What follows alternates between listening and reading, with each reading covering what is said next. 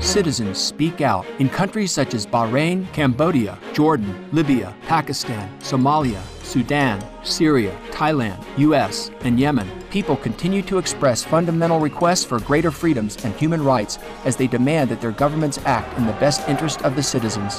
Hundreds of professionals from the largest nurses' union in the U.S. demonstrated in Washington, D.C., calling for a Main Street contract for the American people that would implement changes such as higher corporate taxation to avoid health care reductions in national programs like Medicare and Medicaid, which provide medical benefits to the elderly, disabled, and the poor. Speaking on Friday, June 10th, Thailand's newly appointed ambassador to Cambodia, Sompong Sanguanbun, pledged to repair relations with Cambodia, which had been strained by disputes over the rights to several ancient temples near the shared border. The new ambassador emphasized the two countries' many similarities and shared heritage, saying that his government wished for Cambodian and Thai citizens to live together in peace and harmony. Jordanians held more protests in several cities across the country Friday, reiterating calls for Prime Minister Maruf Bakit and his government to resign due to their failure to address corruption and put forward political reforms demanded by the people. During a funeral Thursday for a young man killed by soldiers, hundreds of Pakistanis expressed outrage over the violence and brutality of the military as it was discovered that 22-year-old Afzal Shah was shot while pleading for his life during an arrest and left to die. Pakistan's Interior Minister Rahman Malik has denounced the killing, calling it unlawful, and the soldiers responsible have been taken into custody while an inquiry is conducted.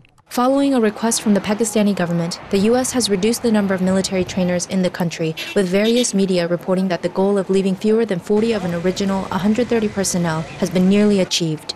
The UN announced Friday that between 30,000 to 40,000 people fled the town of Kadugli in Sudan's oil-producing state of southern Kordofan, with aid agencies in the area estimating that 146,000 have been recently displaced due to conflict in the border region between northern and southern Sudan. The UN Security Council expressed deep concern about the violence as it spoke out against the forceful actions of the North that have caused tens of thousands to flee their homes. Meanwhile, 3 people were reported to have died Friday when northern forces bombed another disputed area. UN Secretary General Ban Ki-moon and the international community welcomed a Ugandan-mediated accord in Somalia that will extend the transitional government and its job until elections can be held in August 2012. However, hundreds of civilians and government soldiers demonstrated in the streets on Thursday, June 9th, protesting a clause in the accord that stated Prime Minister Mohamed Abdullahi Mohamed must go.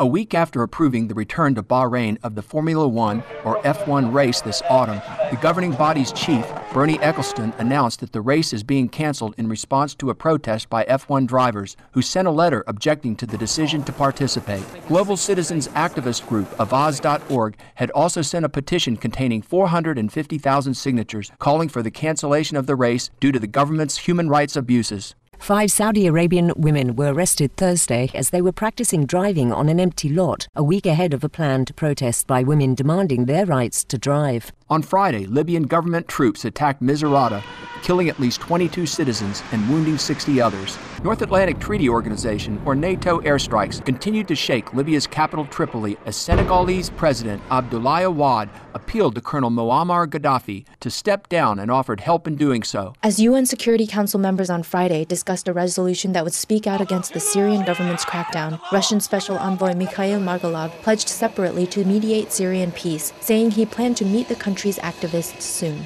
Also on Friday, at least 28 citizens were killed when government forces opened fire on pro-democracy protesters, making fresh calls for the resignation of Syrian President Bashar al-Assad in cities like Busra al-Harir, Damascus, and Marat al-Numan. Meanwhile, a second teenage boy's lifeless and allegedly tortured body was returned to his parents, further uniting activists and protests over the brutal crackdown on Syrian citizens. In sorrowful prayers for the lives lost and suffering still being endured, we pray for all conflicts to cease so that global citizens may choose to live side by side in dignified harmony, peace and freedom.